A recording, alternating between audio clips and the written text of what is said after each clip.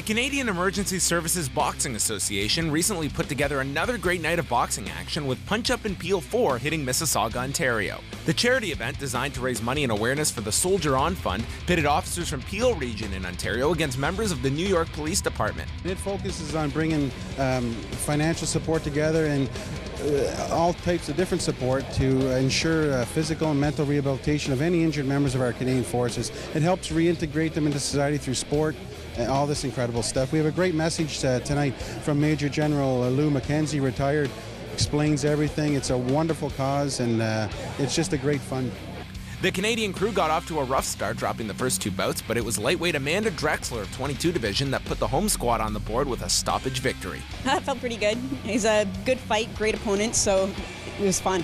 First round was pretty much all bets off, trying to get the nerves out, but second round my coach kind of said, settle down, gave me the jab, and he told me what to do, and game plan started to come into play a little bit more.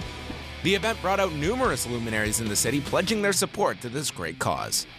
I don't only see boxing as a great opportunity for adults, certainly, to stay in shape and all of that, but some of these boxing programs, I've seen them do so much good in communities with young people especially. We have to support our troops and support our police, and you're absolutely right, and that's why I'm out here to support them 100%.